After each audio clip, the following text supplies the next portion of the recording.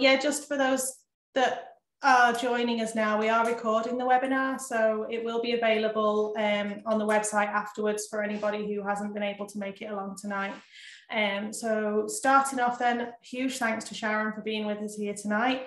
For anyone who isn't aware, Professor Sharon Madigan is the head of nutrition for the Sport Island Institute, and she looks after all of the Team Island athletes. So everyone who was going out to Tokyo there last summer. Really knowledgeable in this area, nutrition and energy availability. It's a really huge and important topic, particularly for a sport like rowing where the demands are so high. So we did a questionnaire, a survey there last summer that some of you might have answered around energy availability in our female athletes, and that's what's kicked off the interest in this area. So we'll be looking at the results in this as we go through as well, but it is this is for males and females, it's not just for females. So I'm going to hand over to Sharon, but just before I do, very briefly, at the end of the webinar there will be a survey going out as well. It's just a little bit of feedback so we can take what we've learned from this evening and maybe adapt what we do in the future. So there is a lot to get through, so off you go, Sharon. Thank you, Leanne, and thank you, Claire, and thank you everybody for giving up your evening to come to tonight. I'm just going to share my screen, which hopefully will get going. I think everybody can see that, can't they? Yeah? Leanne, could you just, can you see that? Yeah. Oh, here we go. We need to go back to the beginning. There's always a problem at the beginning. Sorry. Okay, so this evening we're going to probably look at quite a lot of things, and kind of what I want you to maybe think about is that you're going to come into this presentation tonight with a lot of ideas and thoughts, and I suppose baggage is a really good way of putting it. We all do, we all eat and drink, therefore we have our own preconceived ideas about what we should be doing and what we shouldn't be doing. I want you to go away tonight thinking or feeling that there's maybe a couple of things that is slightly different to what you might have thought. And also what I'd like you to think about is reflect on this, because there's going to be lots of things that you'll hear and probably maybe, I suppose, disagree with, and that's actually a good thing. But also that there's always a context to this, and that's going to be the big word of this evening. So I think that's really important. And I suppose in terms of performance nutrition, the main aim really is to allow athletes to train and compete as well as possible, as well as giving them enough nutrients for daily life, and really to support an active lifestyle. And you have to remember where you're coming from in rowing, particularly of all the sports that I work with. This is very different to Joe Public. So the advice and the recommendations and the stuff that you hear regarding nutrition and what we're looking at is very different I suppose in sport nutrition than it is for Joe Public as well. And it can mean different things to different people, depending on your requirements, your training status, underlying medical conditions, etc., etc. But I suppose, again, what I'm looking to do, oh, why is that decided that it doesn't want to come down? Yeah. For me, sports nutrition is context dependent. And what I mean by that is no athlete is the same. The training load isn't the same. The training experience isn't the same. And that's really, really important, because we cannot be judging ourselves against somebody who's been in a program for 5 years, 3 years, 10 years versus somebody who's just come into something very, very recently. So it's really it has to be set in context. Gender and body size is very different. And again, our males and females will be slightly different. Our heavyweights and our lightweights are going to be different. We have personal preferences. We have personal abilities, choices, knowledge, cooking abilities, all of these things that come into play a big role here as well. Again, in context, is it in or off season? And what is the purpose with the single workout or the single training session? So we've got to look at that. That context is really important. And I have to say, fantastic questions that have been sent in by everybody that, registered tonight. I hope to be able to answer most of those during the context of the session, but there will be some at the end, and clearly you're very welcome to ask questions as well. But one of the big words that kind of threads through a lot of the questions is healthy. What's a healthy way of achieving this? What's a healthy snack idea? What's a healthy protein source? What's a healthy carbohydrate source? First of all, I'm going to bring that word into context as well, because I think this is really, really important, because it actually takes our eye off the ball when it comes to what we're trying to do in a sport like rowing. And in terms of the definition of healthy, it's a good physical and mental condition to be in good health. And again, that is actually very different in different contexts. So if I was to see somebody with type 2 diabetes that was 20 stone, that never exercised, that was eating all the rubbish of the day, the advice that I would be giving to that individual would be completely different to the advice that I'll be given to our rowers. If I have a boxer that's trying to make 52 kilos, 60 kilos, that's in a very explosive, high intensity, short duration training type, very high intensity, but not the same endurance that you do, it will be very different.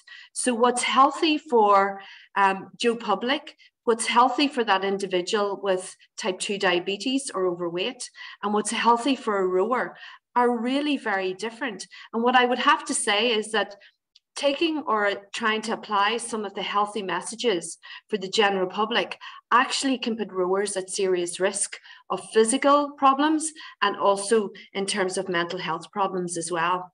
And when we define context, context involves the many factors that influence a person's life. And if you guys are training twice a day, 6 days a week, that's a massive influence in your life.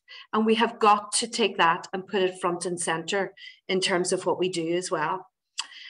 This is a diagram from one of our walls in the Institute. And really, it comes from a conversation that I had with a coach many, many years ago, where we had an athlete who had very low iron.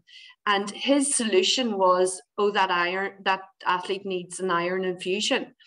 And my question to him was, where is the problem? Why is the iron low? And the reality there is, if there's a hole in the bucket, you're not going to ever resolve that problem. So you've got to go back to basics and ensure that you keep your bucket full, that you keep you full in terms of your body. And that will help in terms of your sleep, your nutrition, your recovery. And then that will allow you to do your training. It will allow you to do your schoolwork or work if you're at work or college. And it will also allow you to deal with the stressors in terms of everyday life and also in terms of your sport and training as well. So what do you want in terms of athletes, and what do coaches want as well? Well, clearly performance is key. We certainly don't, and coming from my background, fundamentally a healthy athlete is a well and a good performing athlete. And if we don't have health and well-being as your bedrock, you will not be able to sustain this in the long term. We want to get the training adaptation, and by allowing yourselves to get that, we will get that competition performance as well. So this is really what we're trying to achieve day in, day out, week in, week out, month in, month out. It is that consistency that is really, really crucial there as well. And the reality is they have actually done research on those that have won Olympic medals. And when they look at it, those that win the most medals are those that are the athletes that are injured the least and are not sick. That's what it comes down to. It is a very fundamental part of allowing you to train consistently for a long period of time. So why is navigation of this particular tightrope really difficult? Why, do we find that it's really, really crucial or hard for athletes to try and do that? And this is one of the bits where I would love to be in the room with you all, because I would be asking this question. Well, the fundamental thing is that there's a lot of reasons why that's the case. It can be because people, decide that they want to increase their training load without eating. There's an unintentional mismatch of energy. Maybe people have decided that they want to change their body composition and go the wrong way about that. There's lots of reasons, and I would urge you to have a look at maybe some of the evidence that's out there, and is becoming more evident, which is great, because I think the power of the athlete voice is amazing in trying to unearth and demystify some of the issues that's there. And this is this guy, he's actually a triathlete, he went to college. Some of the things that he did was he increased his training load. Things were going really, really well, first off, which is always an interesting thing. And from a coaching point of view, I would just be really, alarm bells should ring for a little while there. If it continues on, great. But sometimes there can be actually a period where things are absolutely flying before the wheels come off the bus after that. And again, he wore his constant exhaustion badge as a badge of honor. And then what happened was he was diagnosed. We had extreme fatigue, constant bad moods, dramatic and visible weight loss, loss of libido, all sorts of things there. And again, he was diagnosed then with RED-S, and part of his problem was that some of his hormones were exceptionally low, and that can also lead to bone injuries as well. This is another athlete where, again, coming down to weight, where this individual was too thin for their own good as well. And there are lots of similar stories where fundamentally people have gone about this the wrong way and maybe used weight as a factor that they feel they need to change, but actually that's possibly the wrong way about going about it. So what is this low energy availability? Basically, it leads to low everything. That's the reality fundamentally. And it eventually will catch people out. And unfortunately, from my point of view, I probably see people at the other end of this, at the worst case scenario. So again, tonight is about making sure that you don't need to come and see me, or you don't need to come and see people like me. You may not take all of the things here as something that's applicable to you, but hopefully there'll be some nuggets in here that you can use beneficially as well. And what are some of the signs of underfueling? A lot of them are very nondescript, and that's the problem. And it's only when athletes and coaches reflect after there's been a massive problem that they start to say, my goodness, maybe the signs were there, but we actually put them down to other things. So we've got musculoskeletal injuries, niggles, bits and pieces.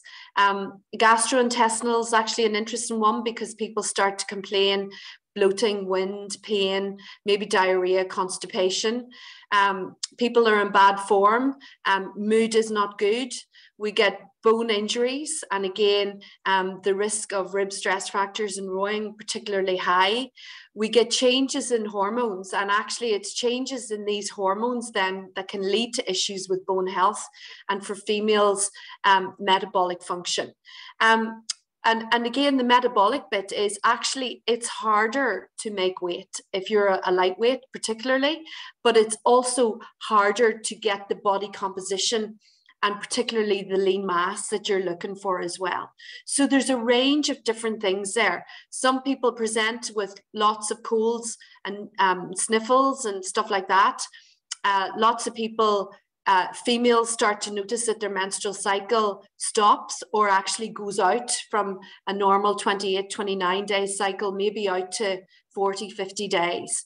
They are red flags. Start to listen to them. Females are probably lucky in that they have that, and men and boys don't have this particular, I suppose, warning function, and they are probably much more nondescript there. And when we talk about this energy equation, really, we're looking at the energy balance, the relationship between the energy in and the energy out. And we often find this very difficult to balance this, because this word calories is seen as some kind of fear factor in the general public, where everybody's talking about keeping them lower, etc., etc. This is not something that we need to be looking at when we are training twice a day every day or 6 days a week, certainly as well. So what is this used for? And again, art was never one of my strong points, but this is what I'm trying to explain to you of what happens here. And again, this is why I wish I was in a room with you. We have our fuel tank, which is what we eat and drink. We have our training load, and that's movement of all sorts. So it's training, walking the dog, walking to school, cycling to school, cycling to work, etc., etc. And then we have all these other things that go on below the level of the skin. So how you're feeling generally, your bone health, your immunity. We could put hormones in here. We could put bloods. We could put soft tissue. We could put the list goes on. So when we look to decide which one of these tanks does fuel, go to first, if I was there in the room with you, I'd be saying to you, do you think that any one of them is more important than the other? Well, actually, the reality is that training or locomotion actually will be number one. And it's a kind of an evolutionary thing. If there's, a big lion standing behind you and it's going to eat you, you need to move. You need to get to safety, because the reality is, if you're dead, none of the rest of these matter, to be brutally honest.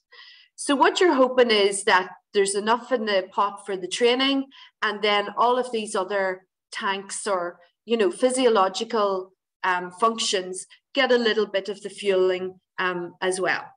Now, if training goes up and fuel stays the same, and I'll show you in a minute how that can happen, because it can happen very easily, then what we have a situation there is not only do what these guys here get is reduced or stopped, but actually any reserves that are in these particular pots actually might have to go in to support this training load.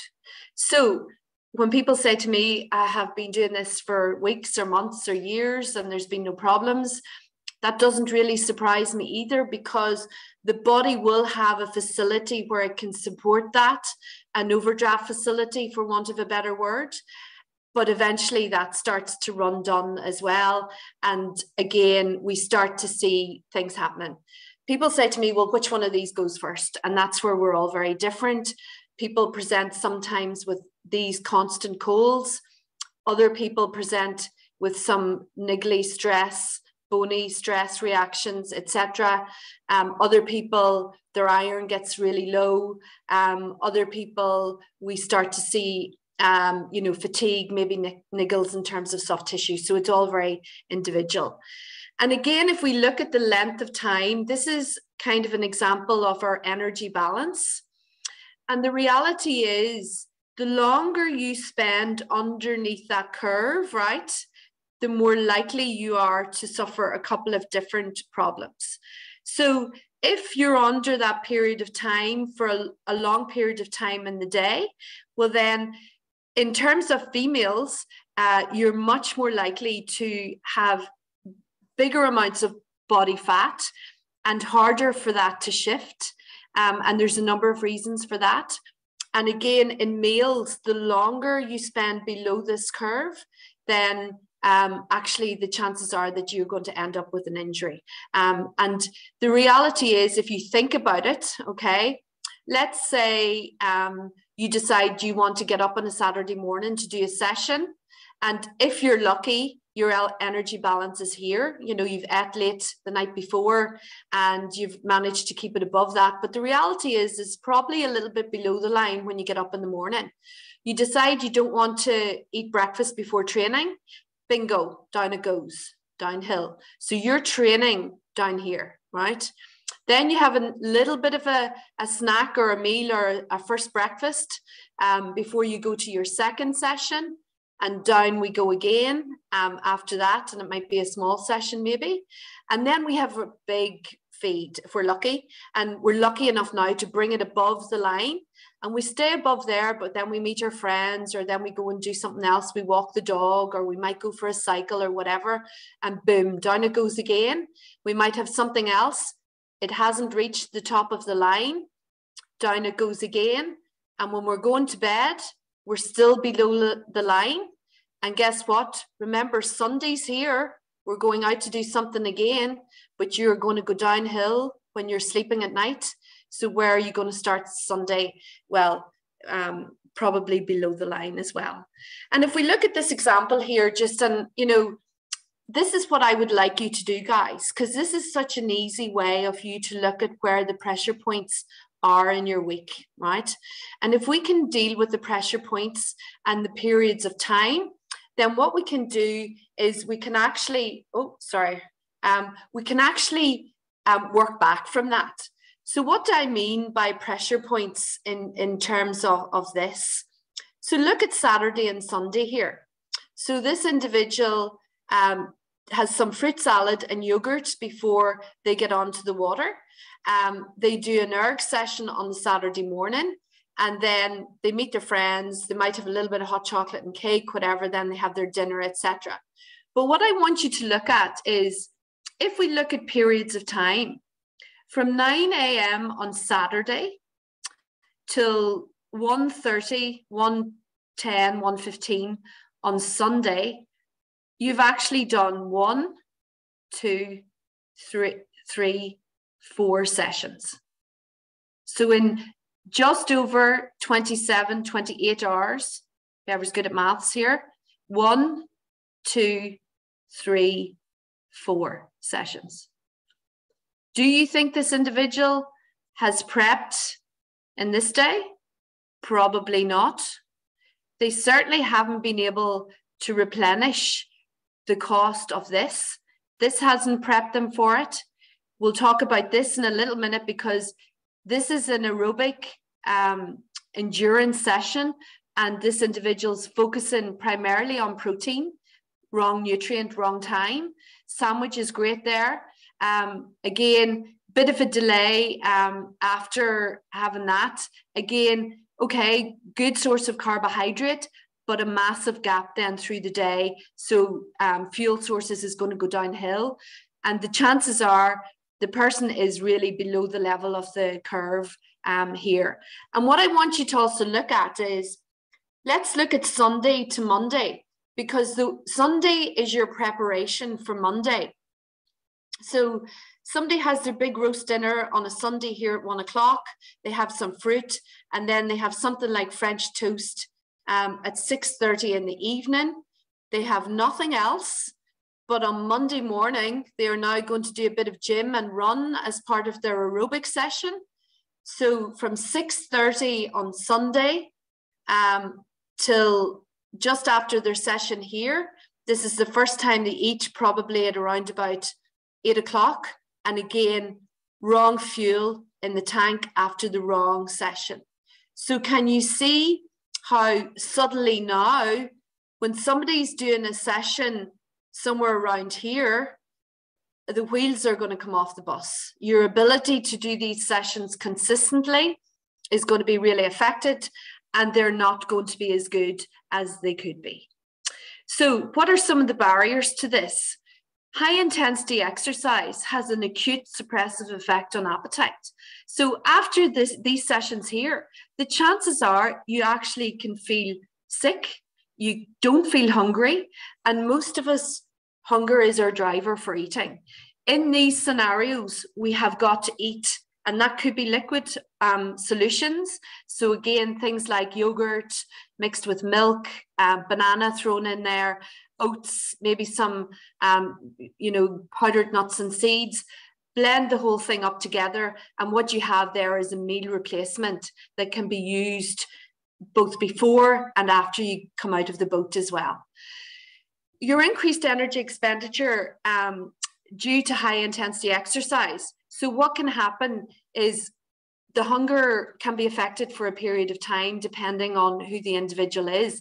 And look at the days there. Most days you are doing something, so you're not going to have a chance to actually come back from that.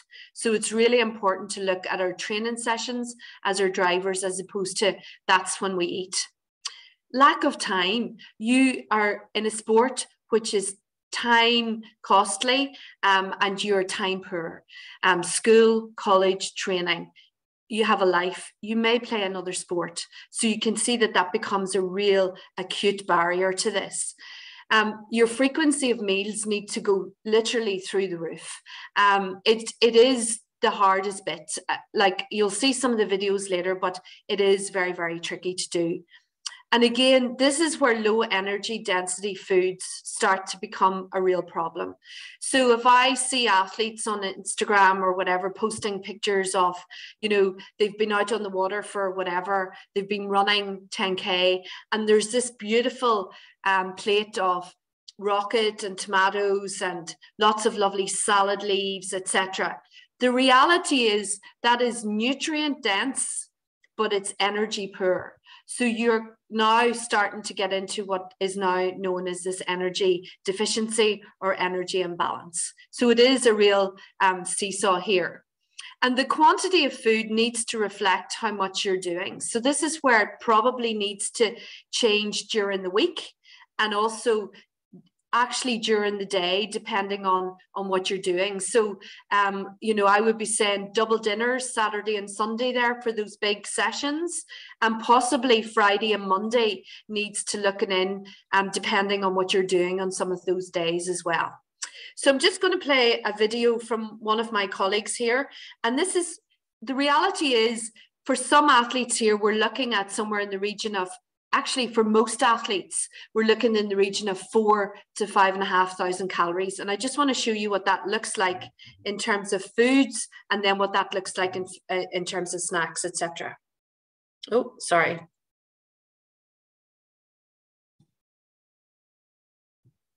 Hey guys, I'm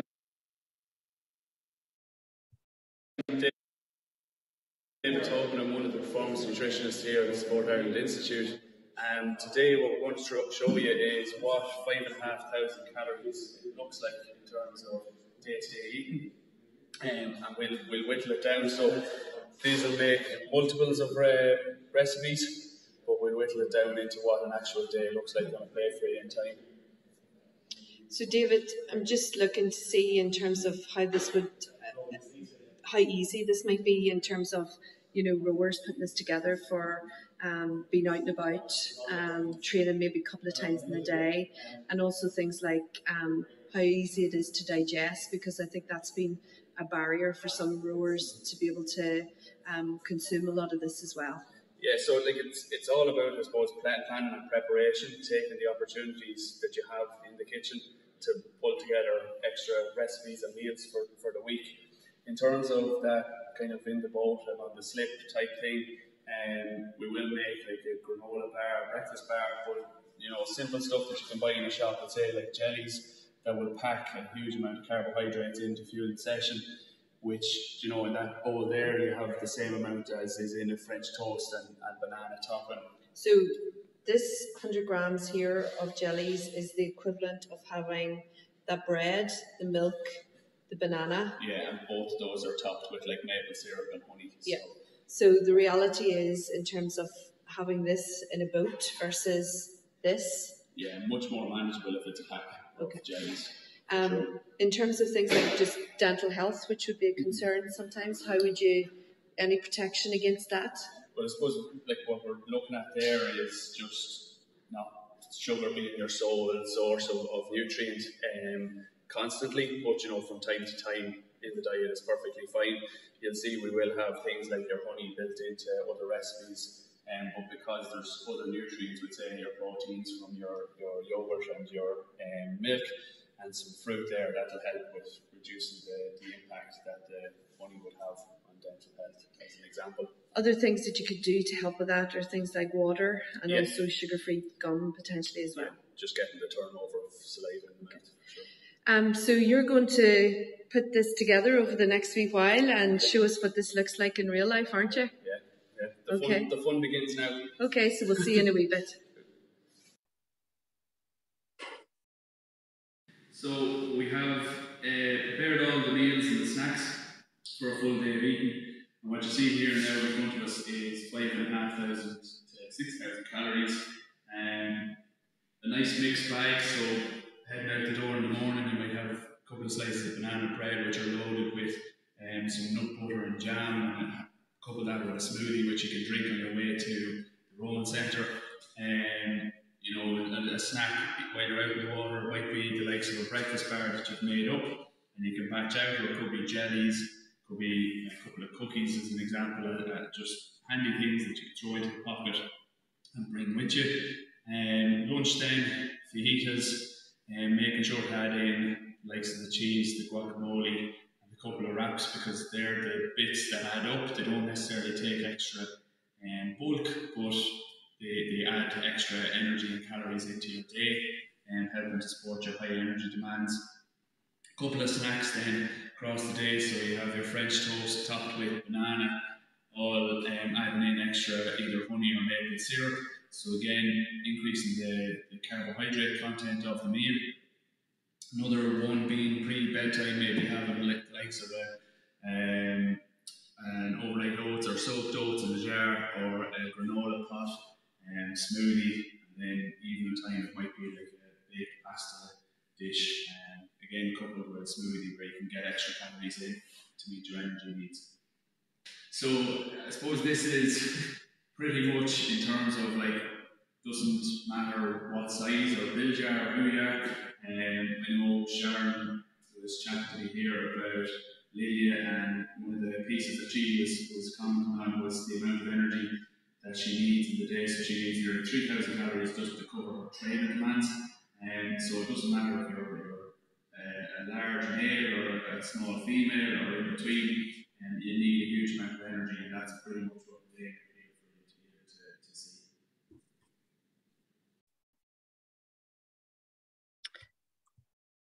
Okay, so I think that gives us a bit of a flavour for the volume of food, and that's the tricky bit. And if you speak to any rowers, it becomes the bit that's the hardest to manage. And the reality is, we've got to look at energy dense foods as well as nutrient rich. We've got to understand what the difference between that is. And if we just come to some of the results that we found over the survey that you completed in terms of screening, and this was really done with our females. We don't have the ability yet to screen our males yet, but that will come. Is it an issue? And I suppose these are the results that we have here, if it works. So the aim really was to identify what the prevalence of low energy availability in female rowers are. We sent out the LEAF-Q questionnaire, which is a validated questionnaire, and we wanted, what it does is it covers injury history, gastroenterology, GI issues, and also menstrual function. You had to be above 18 years old, regularly active, at least 2.5 hours per week. And we excluded anybody who were pregnant, chronic issues, and we probably, anybody over the age of around 45, we probably needed to exclude due to the area of either perimenopause or menopause as well. And really a score of 8 indicates that there is a risk of low energy availability. So the respondents was fantastic. We had 87 respondents in total. We did have a few people, the minimum age was 18, the maximum age was 67. We did have to exclude those due to the confounding factors of being menopausal. But what you can see here is at risk of low energy availability is 41 athletes, or 47% of the group. And what you would have to, and if when we took out anybody over 45, we had 69 or 32 that were at risk. Now, what you notice here, and this is a very interesting point, is that those that have a higher BMI, now we don't know what that is. We don't know if that's muscle mass, or we don't know what that is. So the reality, what we have seen, and what I see in practice quite a bit, is that people who perceive their body shape or where they're at in terms of weight not to be where they want, they are potentially at a bigger risk, because what they do is they go to reducing food intake as the way of changing their body composition. And it's just so not the way. It is absolutely please take from this, there are better ways to do this. We can actually achieve far better body physicality by eating to train rather than starving yourself. That's the message I really want you to take home tonight. And if we look at what the risk is in Ireland overall with females, and this was a group of 1,000 females from a range of different sports, we're looking at about 40%. So we're not far off the mark in what the reality is overall in a much bigger cohort as well. But look at what the risks are for those that were at risk where the injuries are. We're looking at muscular injuries, we're looking at ligament injuries, and we're looking at stress factors. And that's a really significant part of this as well. So out of that group, these are the kind of injuries that we're presenting, particularly in those individuals that may have been risk versus not at risk. And this is interesting because these are the dietary patterns. So in that bigger group, we had 47% of athletes following low carbohydrate diets. We had 41% following a gluten-free diet. We had 21% following a dairy-free diet. And we had 17% following a paleo diet. So there's very good evidence to suggest that low carbohydrates is actually very much linked to bone injuries. And we're actually in the process of a PhD project looking at this very thing. Most people know that dairy in this part of the world is a big contributor to calcium. We get it from other things, absolutely. But the reality is, if we were to compare a piece of cheese versus spinach, we would have to probably have a bag of spinach to give you the same quantity of calcium. So yes, there are some of our green veg that's very good source, but there's quite a lot. You have to eat quite a lot of it. Does people know that actually the second most important source of calcium in our diet is actually from fortified white flour? So once we start to remove bread and also other flour products from our diet, we remove the second most important source of calcium out of our diet. So if somebody decides that they're going to follow a gluten-free diet and a dairy-free diet, I would have to ask them where they think they're going to get sources of calcium. And that's really very important in terms of things like, particularly in bone health, and particularly for both males and females. So do seek help professionally if you have to look at this. Now, some people with gut issues do find that they are finding their symptoms are improved on a gluten-free diet. It's actually not the gluten that's the problem. It's actually the wheat. So when you buy gluten-free products, you actually get wheat-free, but you need to look at that as a different issue. That is nothing to do with the gluten. It is more a wheat sensitivity rather than a gluten sensitivity, and it's due to how the wheat is absorbed. So what I'm going to do now is, we had a lot of questions. We tried to group them into different areas. And what I'm going to go through are those particular areas now at the moment. And one of the big areas were those athletes that are following a vegetarian and vegan diet. And absolutely, there's no reason that people can't achieve good performance in this. They may have to work a little bit harder. One of the big questions was, how were they going to achieve their protein intake? The reality is, from a vegetarian point of view, if you're having cheese, milk, protein, or yogurts, you will be getting eggs, really good sources of protein there as well. If you're a vegan, you will have to work a little bit harder, but remember, there's also protein from things like oats, bread, and other vegetables, cereal and vegetable sources as well. The overall balance and the optimization of nutrition is really important. So let's try and put that into the context of getting 5,000 calories a day. This is the bit we have to really focus in. How easy is that going to be when you think of how nutrient rich a vegetarian diet is, but quite often how energy poor it is? And that's something that you guys need to reflect on and see how you add extra calories into your diet as well. Other nutrients that we do need to be mindful of are iron, calcium, omega-3 and B12, particularly those on a vegan diet, because they need to be supplemented. This here is an example of an iron fish, would you believe? People thought I was messing with them.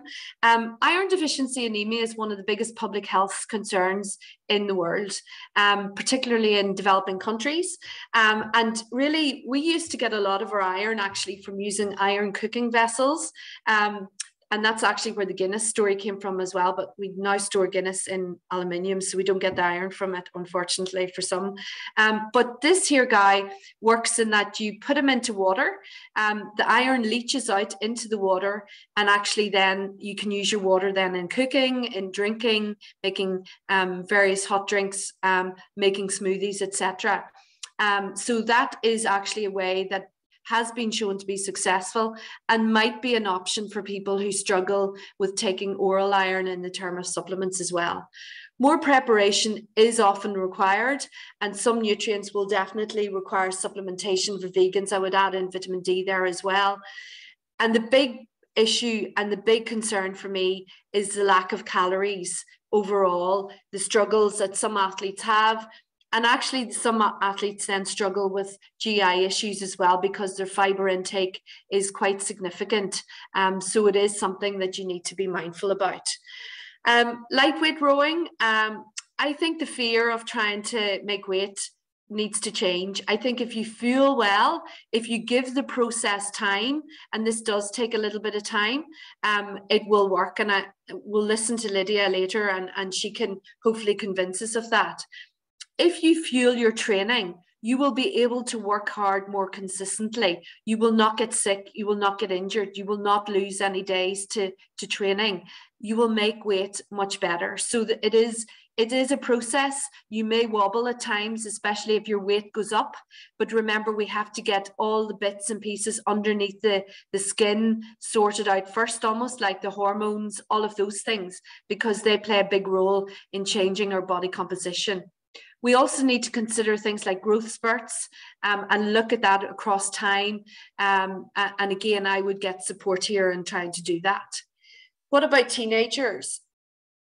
There's one area: bone health, bone health, bone health, bone health.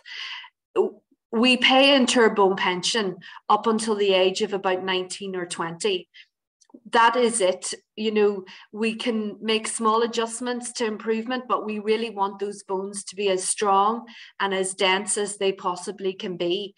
This is a bone that looks good. This is a bone that's weakened. It actually, to me, if you look at a crunchy, when you break it open and you suck the middle of it, that's what a bone that actually is weak in the middle. It's much more easy to fracture and break. So we don't want that scenario as well. Calcium, vitamin D, protein, energy availability, and carbohydrate is actually crucial in terms of bone health as well. Iron, significant numbers of teenagers have low iron levels because we're not able to store it as well. And this becomes much harder when we start taking out food groups. So when we start to take out our better sources of iron, that becomes an issue as well. Time, study, training, life, access to food, picky eaters, beliefs around what to eat and not eat, all of these things play a big role. Context is key. It really is. I have a 15-year-old at the moment who's proceeding to tell me all about whey protein. I did have to ask him, did he know what I did at some point? So the reality is there's going to be lots of messages out there for teenagers. They got to understand that they've got to put it in their context. How much you need will depend on the training load, but can vary from about 3,000 to 5,000 plus calories, depending on whether you're female, male, whether you're having a growth spurt. Preparation is key. We can't afford these big gaps in the day, and it's very hard to claw that back over the course of the week. Listen to your body. Red flags will appear, and we do need to listen to what they might be if you're not fueling well enough. And again, risk factors for low bone density, many hours of training through rowing, having a low body weight or a BMI, having low muscle mass, If we have menstrual dysfunction in females, that's going to be a risk factor. And if we've had a history of a stress fracture, a fatigue fracture, or a stress reaction, that certainly is a risk factor as well. And certainly if I've got athletes that have one or more stress fractures, I'm looking at a DEXA scan to see where we're at there. Females, we do have a female webinar which you can access, and again that will give you a better in-depth into a lot of the areas there. No period, it's not normal. First stop is to assess your fuel for training load. Do not consider, you know, there needs to be a really good reason why somebody should be put on the pill as a first step to try and normalize it, because it's not a period. It's a withdrawal bleed. So that is not the way to go about that. Assess why this might be happening. Again, I'm coming back to bone health. It's really important. Iron's crucial. And again, if there's problems with guts, if there's problems with your menstrual cycle, these are definite red flags in terms of low energy availability as well. For our masters rower, as we get older, iron and calcium become really important again to try and, I suppose, maintain our bone health. Protein's important because it'll help with our bone health as well.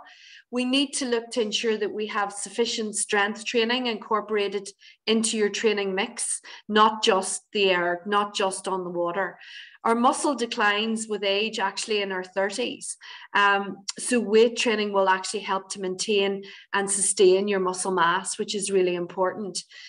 Not enough carbs around training will also lead to muscle losses around your aerobic sessions. It will not help with recovery, and you will be unable to sustain higher output sessions over the course of the week. Do that 7-day diary. Look at where your pressure points are in the week. Look at your other commitments, your family life, your work, whether you're running here, there, or everywhere, whether you're trying to jam a session into the week just because you have a bit of time. Is that the right way of doing it? Because it might knock you on at a later stage. Postmenopausal risks for females, particularly after the menopause, because they have been protected with estrogen and lower iron levels, would you believe, up to that more than males. But would you believe actually one of the blood results that we look at when we're looking at low energy availability is our cholesterol levels. When there's not enough energy circulating in the blood, the liver releases cholesterol as a fuel source, and what happens is we have higher circulating blood lipid levels. So lots of people come to me, particularly the weekend warriors, older athletes, and go, I really don't understand. I'm training hard, I eat really well, but my cholesterol levels are sky high. And actually, yes, maybe there's a familial thing there, but we can reduce those levels relatively quickly if we get that fueling right as well. More training may not be better. And again, look at how you set up your week is really important as well. The type of fuel, this comes down really to carbohydrates are the fuel of choice. And that is the reality for an endurance sport. And carbohydrates are really the devil's spawn at the moment. Fats will be used, but you need carbohydrates when the intensity increases. Protein is key for recovery, but it's not a fuel. If you're using protein, there's a problem. Your sessions, you'll be much sore the next day. And to access protein, you break down muscle to access that protein. And guess what? It's driven back into the liver to be converted into carbohydrate so that you can do your high intensity sport. Don't demonize nutrients or food, particularly carbohydrates. Absolutely, some of us can consume too much sugar at certain times, but the reality is that if you're training at this level, we need to consider how we're going to get the calories in certain ways as well. And if we are increasing these, we need to look at our dental health needs, the type and the frequency of the carbohydrate intakes. Look at water and milk to help protect your teeth. Look at straws to help pass the fluid beyond the level of the teeth, and also a small amount of sugar-free gum can actually increase saliva production, which can protect your teeth as well. It's interesting because we're actually about to start a project with the dental hospital to help us really come up with you know, some solutions to some of the difficulties that we achieve here in trying to achieve one or the other. Different stages of training and of life will require adaptation to this, but you know, it's sugar-free options might actually be worse, particularly for your guts. And again, some rowers have guts of steel, but others haven't. So watching that fiber piece is really important there as well. Supplements, very popular, but you have to ask yourself, what are you trying to achieve? My friend's taking something, therefore I take it as well. That's not the way to go about this. Question I would have to ask is, why is there such a focus on protein when rowing is an endurance sport? Lots of questions about protein. And the reality is you're putting the wrong fuel into the tank at the wrong time. If you're just focusing on protein, you're missing a trick. So we do need it. It needs to be in there for recovery, but it needs to be in there with carbohydrate as well. And quite often a meal replacement is a much more useful strategy to deal with it, particularly in our inter or double training sessions. We can have oats, we can have yogurt, we can have fruit, we can have milk, we can have seeds, we can have nuts, blend the whole thing up. And we now actually achieve our calories. We achieve our protein through yogurt and milk. We achieve some of our micronutrients through fruit. We achieve more carbohydrate through oats, yogurt, and milk. And we get some of our fats and protein from nuts and seeds as well. So you can see we're actually killing 5 or 6 birds with one stone by looking at that as well. You need to look at the basics. You saw what the other athlete was doing there, and they weren't getting the basics right. If you get the basics right, absolutely, supplements can be useful, but you really should look at what you're actually trying to achieve. It's not a sticky plaster approach. Some supplements really are really necessary from a public health point of view. Vitamin D potentially through the winter, folic acid for females of childbearing age, but you know, or a deficiency. And again, if we're struggling with things like calcium, then we need to look at how we get that back into the diet as well. Training and competition. Use training as your dry runs. Actually, practice your competition strategies in training. Breakfast should always be what you will do at competition. It will fuel the training and you're comfortable with it.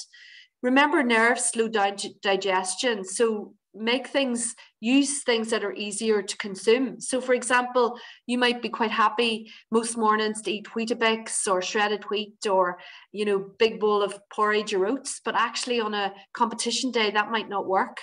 So your meal replacement might work easier, or actually things like cornflakes or Rice Krispies.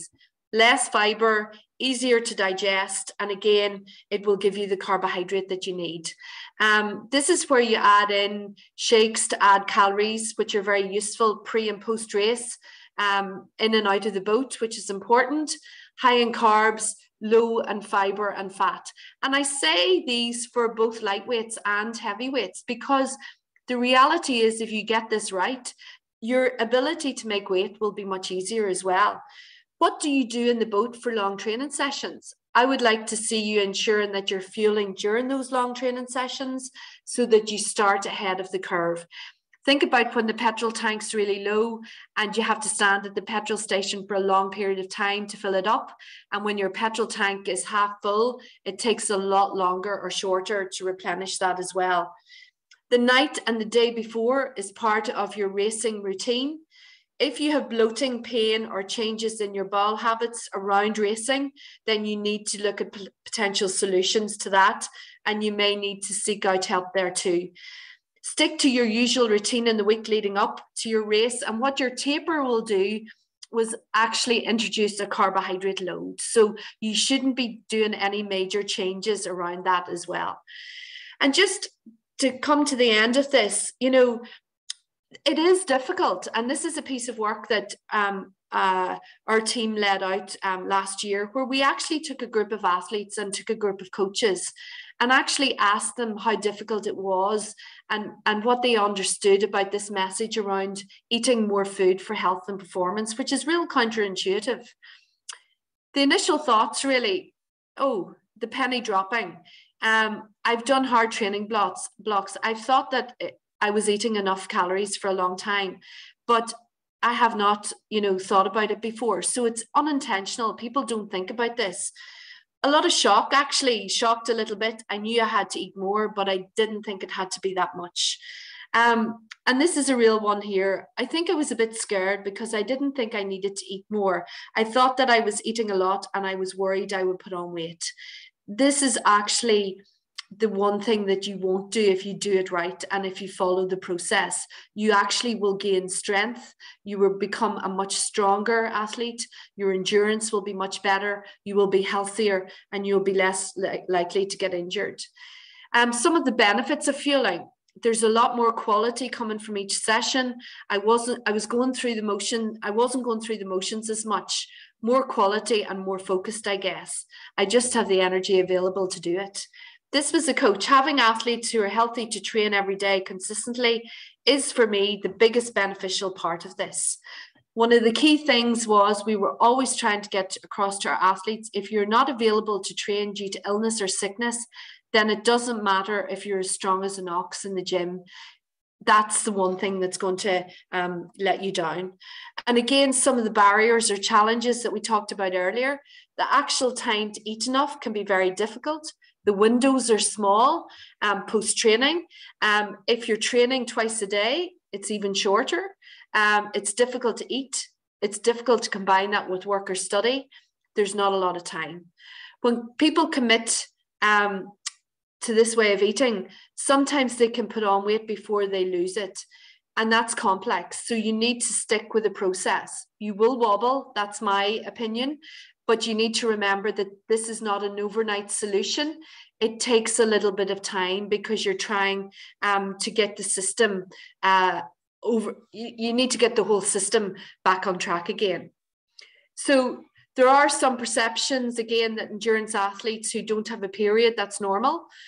It's not something that should be a warning sign. It's accepted as being part of an endurance athlete. That's not the case. A lot of medics will put young girls on the pill to bring it back. It's not a period, it's a withdrawal bleed. So that's completely off kilter as well. So long as that's been identified as the problem, but a good history will identify that as well. From my experience, we don't have a problem with athletes not eating healthily. They eat very healthily, and if anything, they eat too healthily. I think that's why I don't like these words, because I think again, what's the context? I think that there is an issue of social media and Instagram and general body image, and it is very difficult for people to get away from this. Young athletes are very influenced by what they see online as opposed to what they are told. And unfortunately, it is a hard thing to show. So what I would say is you're committed to certain patterns of behavior because they've actually helped you in the past. This is how behavior works. You think, oh, I did that. I really had a good race that day.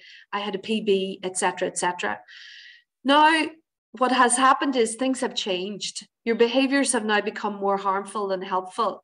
And the reason why you can't move forward is you're trying to commit or apply the old formula to something that's new in your life.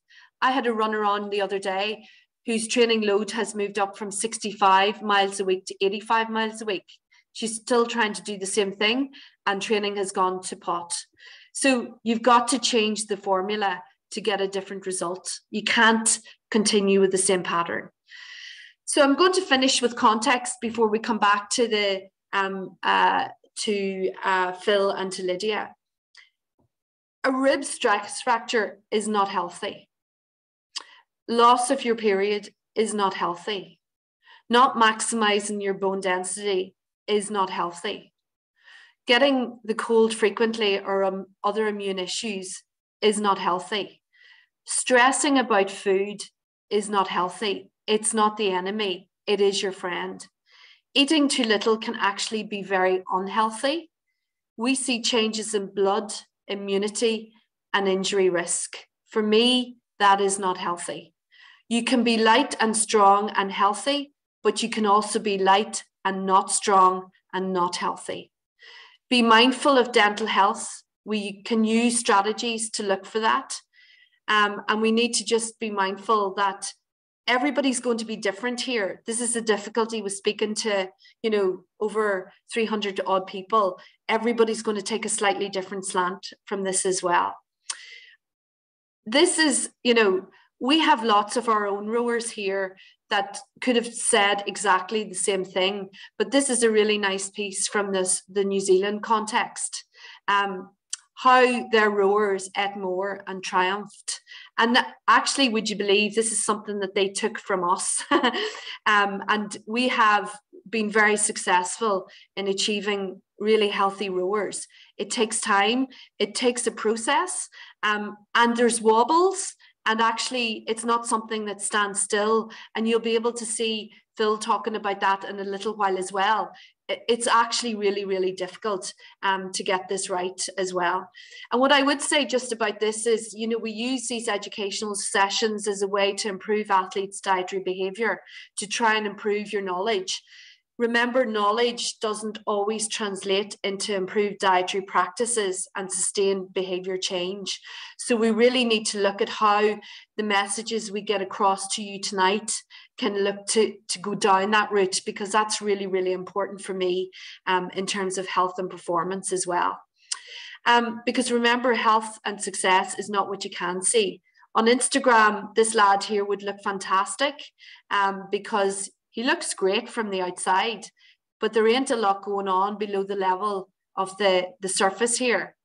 This lad here doesn't look great, but look how strong it is below the level of the surface of, and I want that same message for you guys here tonight. And I think hopefully Phil and Lydia can put a little bit of that in context for us as well. Okay, Phil, thank you for joining us today. Just maybe to give a little bit of your experiences around this nutrition piece, which I think can be really valuable for those coming behind, for those younger rowers and their families as well, because you've probably experienced it from both ends in terms of not being able to maybe feel enough, or learning from maybe what hasn't happened in the past as well. So I have a couple of questions, and if you had, we'd love to hear your kind of experiences from that. And the first one was, how has nutrition impacted your training and performance? So far, probably more negative than positive. I think I've been working with you now for a while, Sharon, and you've seen that I get the odd wee rib in sort of stress, or I get the odd like low body weight or low body fat, and I think it actually like negatively impacts me a lot, because I just don't have the time to get in the right amount, or maybe I do have the time but I get it in the wrong way. Or when you're trying to train, obviously in an endurance sport with high intensity stuff as well, like rowing's obviously sprint endurance, so you've got both sides of it. You want to have an empty stomach, or you want to have a stomach that's not feeling heavy, so you can perform to the intensity and the demands that's required. But then you also want to have enough fuel to get you through those sessions as well. You know, if you're doing 28 kilometers on the water, which is nearly 3 hours from the time you push off the dock to 3 hours till you're back on, with all the stops and the water breaks and stuff in between, you don't really want to eat that much in between, because you don't want things sitting in your stomach, and then you don't want to like not bring enough, because you don't want to be running on steam either. So you kind of have to hit that. Your body is so resilient though that it probably will let you run on steam for so long. Then the problem is like you have to replace that emptiness, and then you're playing catch up, and then all of a sudden 3 days later you get a cold, you get a sniffle, or you're immunocompromised, or you get a little stomach bug, or you know, just you don't realize it at the time, because you think you're strong enough to make it through and your body will bounce back, but you don't really actually like fully understand the demands you're putting on yourself nutritionally and how that's going to affect it. So I'd say nutrition, I've probably not had the best relationship with it over the last few years.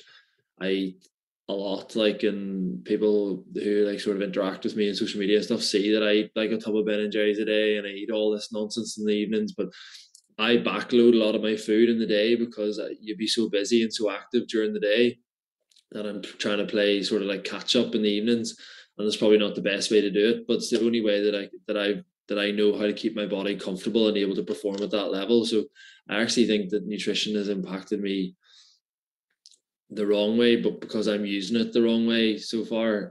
So if you were to kind of share any learnings from your point of view with the rowers and their parents, what would they be from your own experiences? Or if you were to go back to that junior age group, what are the kind of key things that you think that they would benefit from? Getting like basic nutrition, like a high fat Greek yogurt with like a lot of like honey or something in it, or jam, something to replenish that carb and protein.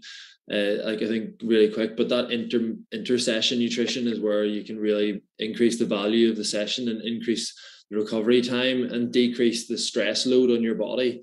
Like obviously, yes, you want your body to be under stress because it has to adapt and change to improve for the next session. But I feel like that is something I could have definitely done better as a well, I never really was a younger rower, but when I first started out, I definitely could have better managed my inter-session nutrition to come out the other end of it to perform better in the next one. Because I feel like I was training lots back then, but I wasn't performing lots. Whereas now I'm performing a lot more and probably training. Well, when I'm down in Cork full time, like training a lot more, but I'm training like a higher quality and recovering at a higher quality. But each session, then you're able to push and push and push, and that's how you get the improvement. And would you say that was a bit of a light bulb moment, or are there other areas that you felt that kind of definitely you wouldn't compromise on? For me, it's very difficult because I don't like to compromise in that gut feel. I think that's just for rowing because it's such a huge excess of calories. Like you're trying to get me to do 8,000 plus a day. And I think I tracked it for a while I was away on camp, and I was like hitting 7,500, 8,000 maybe one of the 7 days. Like going to bed, rolling over like a big cat, with a full belly after a curdle of milk, just passed out. But it kind of was a light bulb moment to show me what I'm doing wrong. And I don't think I've fully got it right, if that makes sense, since. And I actually think, Phil, one of the difficulties is just the size of the unit that you are. That's a limiting factor as well, because it is so much because of your height and your weight, that you're almost at the very top of the spectrum for that as well. But I wouldn't even be the bit like obviously there's some rowers out there that are 110, 115 kilos and nearly 6'8", 6'9". So whenever myself and Ronan walk around boat parks, like we're the little lads, units. Yeah, we're the small boys. But to be fair, we would be some of the leaner rowers that would be out there. A lot of them would sit a bit heavier and stuff, and they would have a lot more reserve and body fat. But I think for me, the light bulb moment was just learning that like you can fuel during the session. Yeah, and I suppose just in terms of one of the messages I think for the rowers is that piece around eating more. Was there any fears around that for yourself, just in terms of some of those volumes of food? Like what would the first thoughts have been, or are there any barriers or limitations, do you think, for people to be told that they need to eat a lot more, maybe given some of the messages that are out there in social media and beyond? Yeah, hugely. Like I think whenever I'm, got a little bit less fat on me and look a bit leaner, that I'm fitter, but it's actually probably not the case. But like everybody likes to look lean and fit. Everybody likes to look like, but those fellas that are doing, a bit of core on Instagram or, starving themselves on 2 salads a day and, taking super greens as a powder. Whereas you have to realize as like a rower or an endurance athlete, I actually look like leaner and fuller muscled when I eat more and train hard. Like when you're doing that volume of training, obviously when your volume of training comes down, you need to adjust the volume of food, but you don't need to go from feast to famine. You just need to make sure that there's a steady energy flow. It's the same thing as like I said, that that same old fuel in a car thing. Like you can't let it run to empty because you're running the risk of stalling out before you get to the next petrol station. So you might as well always keep it in a nice neutral zone. And when you really need to perform, fill the tank up to the top and get ready to go. But when you don't need to drive 400 miles, you don't need to fill the tank right to the top. Just keep it in that nice steady middle. So you have enough if you need it, but you don't have too little if you need it. So I feel like social media out there just is horrific for people, body image and all that. Like luckily I actually sit very lean. Ronan sits a lot leaner than me and has a a lot better body shape, and sometimes I look at him and he's a wee bit leaner than me, and I'm like, oh, he's in good shape at the minute, he must be really fit. And then, you know, he beats me that day in the erg, or I beat him that day in the erg, and I'm just like, it doesn't actually matter what you look like, it's how you perform. Yeah. So the hardest thing you probably have with me is that I'm like, you're like, it's winter, you need to put on a few wee bit of fat percentage here to prevent illness and all the rest. And in my head, I know I need to do that, but also I'm like, I don't want to walk around feeling pudgy and stodgy, but at the same time, you need to just do that if you want to be able to recover. And training in 4 degrees outside is very different to training in 24 degrees outside. Like your body, you think, oh, just because it's cold, your metabolism isn't running as fast, but you're using a lot more energy to heat your body up rather than cool it down. Like if you open a window in a house to let the heat out, that's easy. But you take 4 or 5 hours of a radiator to heat the place up. You know, it's a lot easier to cool something down and warm it up. So you don't realize that difference in energy requirement, but it's sort of that I'm not very good at it, to be honest. I've been sort of learning a bit, but it's you have to just get it out of your head that it's not about how you look. It's if you really want to be a performance athlete, or if you really want to get to that elite level, or even like a really high club level or anything, you really need to learn that you need to put in what you want to put out. And if you want to put out more energy, you need to put in more energy. Good stuff. Well, I think that kind of sits very well with maybe some of the sessions that some of the rowers might be doing over the weekend, where they're, you know, maybe doing back-to-backs on a Saturday and then again on a Sunday, but they're maybe eating the same as what they've eaten Monday to Friday. And that 400 miles in the car versus down the road, I think it's a really good analogy for kind of prepping you for those back-to-back sessions and just high workload. Otherwise, come Monday, you're punctured, I think. Absolutely, yeah. Well, like listen, your body's not this magical thing that just regenerates. No. You have to give it the building blocks. Yeah, and I think it kind of, if you don't look after it, it'll tell you all about it, and it will deal with your behavior a little bit. And I think that's where the sickness and injury comes in a bit, because when you're either sick or injured, you have to reduce the load. 100%. Listen, Phil, thank you very much for your time, and some really good, useful points there for everybody that's listening. So thank you.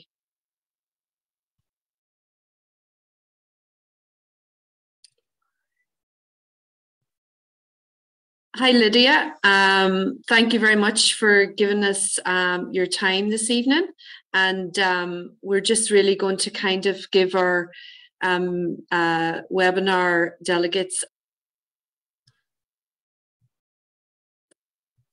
a little bit of a feel for, I suppose, your experiences from what you've learned over the last couple of years. And I think it's always hindsight's 2020, isn't it? And I suppose, given the age range of those that are here today, there's maybe things that you've learned that you can pass on to those rowers and their parents. So what I'm going to maybe start off with is, how do you feel nutrition has impacted on your training and performance, if at all? Yeah, so I think you obviously need nutrition to fuel and to be able to perform at your best. I think prior to 2018-19, when I was on like the international team, I didn't really understand, and I took for granted how important fueling and nutrition was. And it wasn't until kind of getting injured and things like that that you realize like how important it is for you to look after your body, and like you only have one body and you really need to kind of look after it to be able to perform at your best. Like it took me a lot of mistakes and a lot of mishaps to kind of figure it out, but I think now that I have, and there's probably a few things I wish I knew that when I was younger, but I think the biggest thing like in nutrition is like your food is your friend, and like the more you can eat and the more you can kind of, you know, the more you can take in and the good quality foods you can take in, like it's really going to make all your sessions enjoyable, and you're not going to be tired throughout the sessions. You're going to enjoy them and be able to perform, and it's from those performances that you kind of get confident and you feel happy about yourself. So I think to be able to be a good athlete, you need to be able to like do good nutrition, like there's 3 parts of being an athlete. The first part is like the training, but it's like what do you do outside of training that makes the difference. Everybody's doing the same training, everybody in the world does the same training, but it's the people that recover the best and the people that rest the best that will kind of outshine over other people. So, and that comes from your nutrition. By eating the right foods and good nutrition, you'll be able to sleep properly and you'll be recovered for the next day. And I think it has a huge impact to your capabilities as an athlete. I love that bit, food is your friend. Yeah, definitely. It's not the enemy. I think that's the key thing we want to get across from here today. Can you share any learnings for the juniors and their parents from your own experiences? Yeah, I think it's not rocket science. It's very, very simple. And I think the more simple you keep it, a lot easier it'll be for you to manage. I think the biggest thing is to be patient and to be consistent with everything that you do as an athlete. So you need to be like really patient and give yourself time to develop, and you need to be consistent. So there's no point being really good one week and eating a load of good food one week. You have to do it consistently over 52 weeks to see the benefits of it. So I think being patient and being consistent is a big thing. And I think you don't need to spend a lot of money on supplements, but if you eat like good food and good quality food, if you eat the right times of the day, if you're eating within the 30-minute recovery window after a training session, if you're kind of eating during the session and you're getting good food in during, like it's not about after the session, you need to be able to fuel during it to stop yourself getting into that hole where you need to try and get out of it. I think especially when you're kind of a busy student, so in college or in school, like a big thing I find is smoothies are a great aid to any kind of busy athlete. So you can pile a lot of stuff into smoothie. You can put in oats, porridge, you can put in berries, yogurt. If it's summertime, put in an ice cream, put in nuts, and you get so much good calories and good quality food in there. And it's very easy to take after a training session, or if you're just finishing school and you're rushing to the rowing club, you can just have your smoothie in the car and you'll feel really fresh and recovered and ready to train for that session. And do you find that helps? Would you ever find that you feel sick after really heavy sessions, that you could actually throw up? I think that you definitely would, especially if you're, so like I find like if we're doing like high intensity pieces, especially I could never eat a lot of food. I hate having a lot of food in my tummy if we're doing like race pieces, because you feel kind of sluggish, but you kind of have to learn what food is good for you. And say if we're doing race pieces, I wouldn't eat a lot of breakfast. I might only have a few slices of toast, but I make sure that after that session, I'm recovering to make up for the not as much food I had in the morning. So I think the main thing is that if you're struggling to eat enough food, like you need to try and find the right windows of the day to eat enough food to make up for it. So if you find it hard to eat a lot of food around training, that's okay. But in the evening or the nighttime, then that's your time to fuel up again for the next day. So I think you have to learn to adapt your body to what suits you best and to what suits your lifestyle best, but you just have to make sure that you're getting enough in all the time. And how would you describe the volume of food that you have to consume, and what are the limiting factors to really doing that? Yeah, so I think especially as a lightweight athlete, people would assume that we don't eat very much and we're very small and very skinny and we're just little fairies around the place. But I think in today's training sessions, I burned over 3,000 calories. So for me to be able to perform tomorrow, I need to replace those 3,000 calories. And I also need to take in more to be able to absorb all the training I've done. So I think a big thing is like the volume you have to eat is quite a lot. So it's the way that you adapt to eating that. So for instance, today, like I had 2 big smoothies today full of loads of stuff because they're great calories, and I'll probably have another protein shake or I'll have porridge with protein before I go to bed, because that's a great like absorption overnight, that I can absorb all the training I've done today. But I think the biggest limiting factors for getting good quality food in is probably time. It's hard to eat as much, and also maybe coming down to weight as a lightweight in the summer can also be a limiting factor as well. But I think the biggest thing to be able to attack these limitations is to prepare your food early. So say I work 2 days a week, Monday and a Tuesday in a legal office from 9 to 5, and then I train before I work and I train after work. So what I do on a Sunday is when I cook my dinner, I cook 3 chicken fillets with bacon wrapped around it. And I put it in a big bowl with mashed up apple, mayonnaise, walnuts and everything. I prepare all that on the Sunday, so I have it ready for Monday and Tuesday. And then I take a bag of microwavable rice with me. So for my big lunch, I have like a dinner. But like the only reason I can do that is because I'm prepared the day before for the week ahead. So I think the biggest thing in general, like if you're a busy athlete, even with school and assignments and everything, like time management is key. And to be able to have less stress on yourself and to use all the time you have to recover, you need to be really, really prepared. And what in terms of, did you have any fears when we were going through just the changes in the amount of volume? Was there any kind of fear around that for you, or you were happy to accept it? I think, especially at the start, I was very afraid of it, because I think I was quite when I first started like working with Rowing Ireland on the high performance team, I was a very young athlete and I was very, very inexperienced. And I think in my head, like, a lightweight athlete was supposed to be 57 kilos all your time, really skinny, really small. I need to be at weight all the time. What if I can't make weight in the summer and not be able to race? And there was all this other things going on in my head. But it wasn't until I learned that, like, no, like every body shape is different and every athlete is different. So a good example of this would be, I'm 168 centimeters and so is Margaret Cremen. But if you saw us standing apart, you think I was taller. But that's only because I have longer legs than Mags. But then if we're in the boat together, I look smaller than her because I have a really like short torso and she looks a lot taller than me. So like every body shape is different and every person is different. And it's like what you can do to be the strongest and to be the best you can be on race day is what's most important. And if me being heavier in the winter to allow me to do all the training I need, to be lighter in the summer to allow me to win races, then I'm obviously going to adapt and to try and do it. And what do you think was your light bulb moment, or did you have one, or was it just yeah, I think there's been a few light bulb moments. I think every season is a learning curve, and even now I'm still learning how to sweat down properly, and I'm still making mistakes, you know, all the time. But I think the biggest light bulb would be in the winter of 2019. I broke my rib on a training camp, and I think that was, at the time, I didn't understand what it was from. I just thought it was wear and tear, whatever. But it wasn't until I learned the road to recovery that it all came from my nutrition. So going to that training camp, I was too skinny, number one. I was too light, I was too lean, and my body wasn't in a healthy place to allow me to do all the training I was doing. And then by doing that training, my body was weaker, I got sick, and then because of that, I broke my rib. But it wasn't until after, and I learned that in order for me to recover from this, I need to put on an awful lot of weight. Because like as I said earlier, food is your friend, and to be able to heal your body, you need to eat the right foods to kind of it's like little bandages, you know. Your food is there to like kind of hold all your muscles together, and you need to eat dairy for your calcium, for your bones and everything. So like, you know, food is like the best medicine you can have to make yourself as fresh and to like kind of keep you injury free and illness free. And you know, you don't want to put your body in a vulnerable position so that you're stuck with an injury, you're on the bike for 10 weeks, you're missing time in the water, and then you're trying to play catch up. So I think the biggest thing I've learned is just, you need to just, if your body's in the best possible place it can be, like the world is your oyster, you just have to allow it to be there. Build up your overdraft so you can use it at a later stage. Definitely, yeah.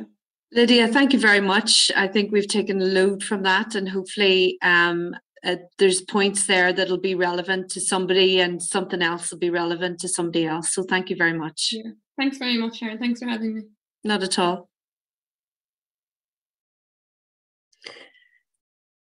So I think I'm hoping, we'll come back and move it around a bit.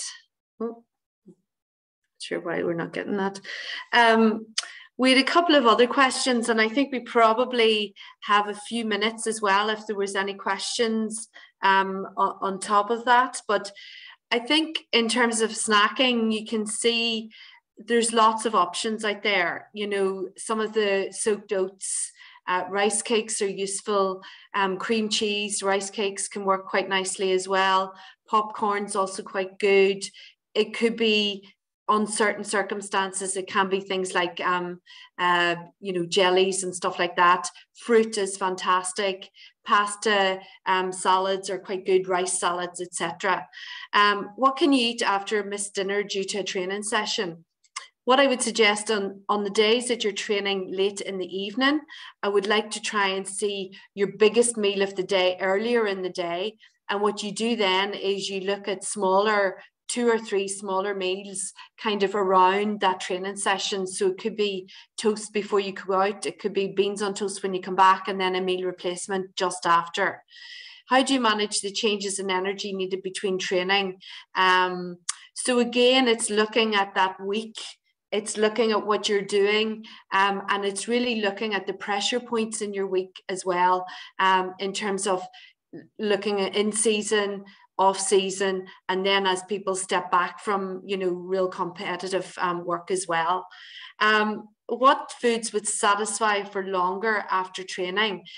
What you have to remember is we need to make sure, number one, and satisfy you to cut that hunger if you're feeling it.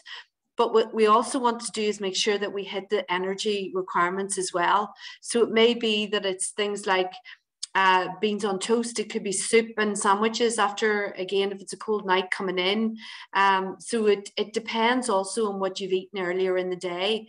That's why it's really important potentially maybe to shift that main meal of the day earlier in the day, so that you have actually got a significant amount of food coming in, so that you're really just topping up and covering the cost of it later on as well.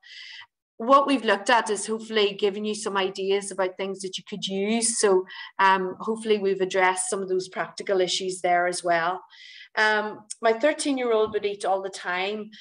I think the reality is that a 13-year-old could be going through a growth spurt. So the requirements are going to be really, really important. And actually some of those school lunches need to be massive, you know, so 2 rounds of bread is not going to cut the mustard, especially if they've done a training session in the morning, or they're going to do PE, or they're going to row directly afterwards, or they're playing another sport. So we may have triple deckers, we may have some soup in with them with a flask, or some of these smaller flasks that are really useful that you could bring stew, or some other kind of add in pasta to your soup as well to give it a bit more substance as well.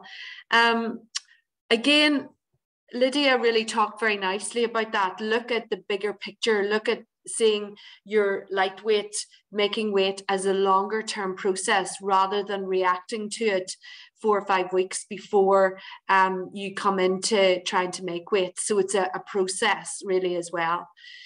Is it okay for teenagers to take protein supplements if they don't eat meat?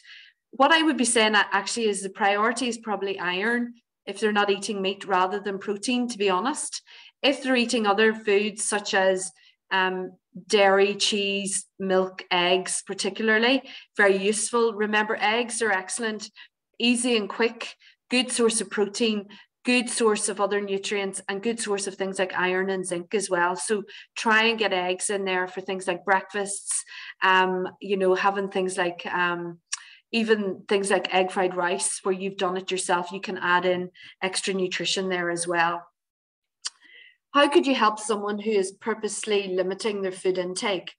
Well, I suppose one of the questions I would be asking is, why are they doing that? What do they hope to gain out of it? And I suppose using examples like we have here, and hopefully some of those videos will help you, you know, educate that individual as well. But, you know, if performance is their outcome, limiting food is not going to be the answer. They may need further help a little bit along with that. But again, sometimes using examples from here will help as well. Absolutely. If you're not eating enough, your mood's going to be affected, your sleep is going to be affected, you won't sleep well, and actually your weight in a negative way can be affected as well. So absolutely, it's going to not only be a health issue, but very much a performance issue as well. Your strategy for hydration is going to be different in summer and winter, but remember, if you're, you know, completely, if you've got wearing layers, hats, gloves, whatever, you can be sweating quite significantly and losing quite a lot of fluid.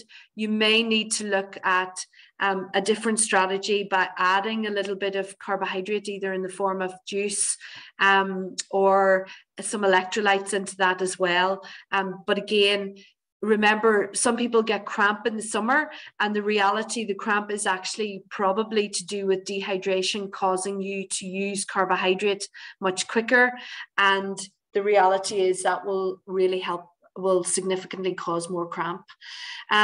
Lots of people have, you know, sugar is an issue. I fully understand that for the general public. Just be mindful that, you know, carbohydrate is a lot more than sugar. We can get it in a variety of other ways as well. But again, from a point of view of running or rowing, carbohydrate is a really important fuel of choice. When is enough enough when it comes to training? Well, if you're getting injured a lot and you're getting sick a lot and you're underperforming and things aren't going the right way, there's a problem. Something's not going right. So you really do need to look at address that as well. How can you influence the behavior of a coach who influences body composition changes? The reality is lots of coaches, lots of performance support individuals do come into this space with baggage of their own. They may have been put through behaviors which aren't appropriate. We have to try and educate them. We have to try and educate the system. We have to try and show them that actually limiting food and also looking at the way you achieve body composition changes is really important for the individual. You know, I would seek support in that if you're having difficulties. And again, we can achieve positive physical changes. And more importantly, what I would say is positive health and performance changes, irrespective of body composition. It can help, but it's only one part of the overall strategy. So hopefully some of those messages are important. So really, we will send out a survey after tonight, and we would really value your input really in that, because it helps us evaluate what was useful and what wasn't so useful. So I suppose really in terms of Leanne, was there any other questions that came in there that we have probably a couple of minutes before we have to go? Yeah, we have. First off, thanks, Sharon. That's great. There's so much information in there. We've got a couple of questions come through as you've been going through. So one here, it's quite a long one. Both athletes mentioned eating more to get through winter training, sitting at a higher body weight to help with injury prevention. What I want to ask is, do they consciously change their diet coming into the regatta season to lose that winter weight, or is it natural to keep eating up and the change in training and temperature will do that anyway? Yeah, it's a combination of both. The change in training, where there's probably an increase in the training load coming into, certainly well, you know, number one, they've come off a summer training program, so there's going to be an element of weight change or body composition changes coming into probably Christmas time. That's fine, and the reality is the aim would be to try and hold that and then look at really periodizing the nutrition to suit the training program. And actually, as the training load goes up, if you can stay healthy, not get sick, and commit to each of those training sessions 100%, then what actually that does is that then works the body composition downwards. And if you're doing that wholeheartedly and you grasp the nettle, actually what some athletes struggle with is keeping their weight up. Phil actually mentioned it. You know, he talked about how actually when he comes in to regatta season, he can actually be really, really quite lean. And that's a problem, because then we actually have to step things up another bit as well. Yeah, definitely. I don't think anybody really naturally changes their eating habits. As you're saying, most people stick in a routine. It's quite against our habits and our intuition to change what we're eating. Another one coming in through. So could you explain a little bit more about the link between muscular injury and an imbalanced diet? Yeah, I suppose what tends to happen is fatigue will come in there. You know, you're not able to carry out the training load the way that you want to do it. And just the whole element of things, it causes the body to actually close down a little bit. So, you know, the fuel is not getting in there to the muscle to do the work, and the work is being expected of it. And actually then that can cause the stress, or it can cause the niggle, or it can cause that muscle injury as well. So it's a combination of lots of different factors there, but we do see those niggles increasing a lot more in those individuals that are more underfueled. And again, they're potentially under-recovered as well. So that recovery piece is very much linked around the muscles being well enough fueled to do the work that it's been expected to do as well. Okay. Another question here. So it can be easy enough to gauge the calories needed to cover training, but referring back to the graph that you went through on one of your slides, how do you estimate the calorie requirements to cover the rest of what you're doing? So outside of your training sessions? Yes, so I suppose that's a really good question. Very difficult to estimate, you know, because again, you have to take in some of the non-training activities in there as well. So if you've got a young family and you're running after them for 2 or 3 hours in the evening, if you're cycling to work, if you're doing other things, you need to factor that in there as well. The reality is, that can be hard, you know, at a very crude way.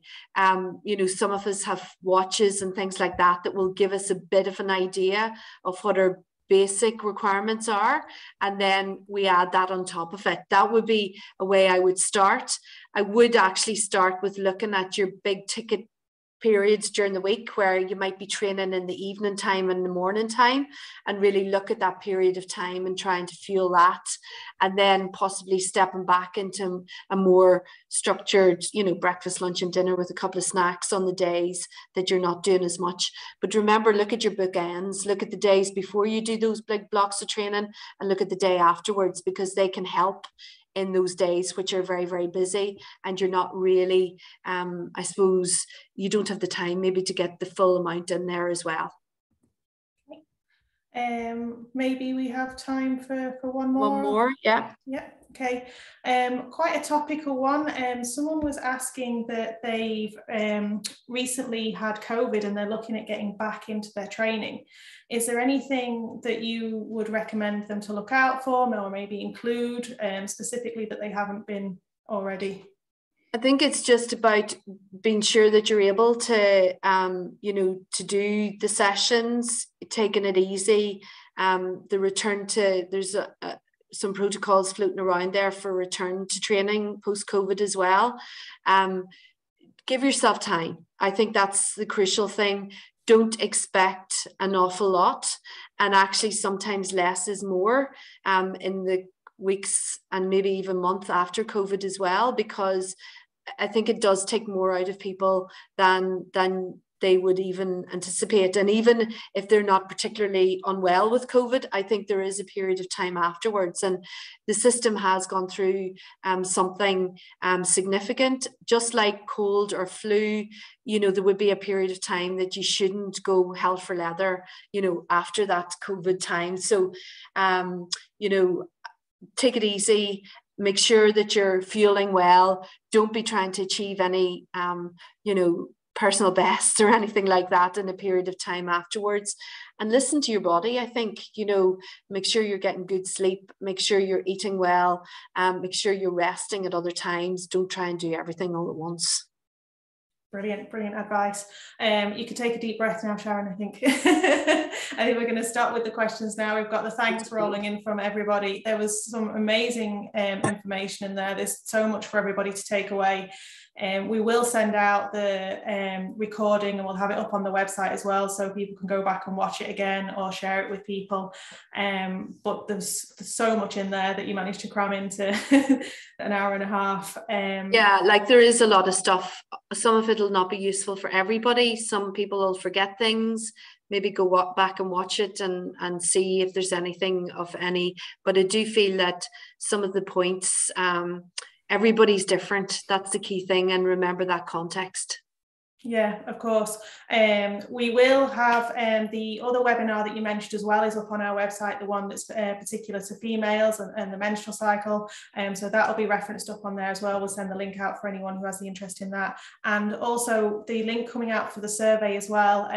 Anyone who's sat here tonight and watched it, anyone who watches it online, watches it back, fill in the survey. It's only a couple of minutes. It just gives us really good feedback on what we're doing and what we can do better and what else you'd like to see. So I'm going to wrap it up then for this evening. I think we're all ready for bed. I don't know about everyone else.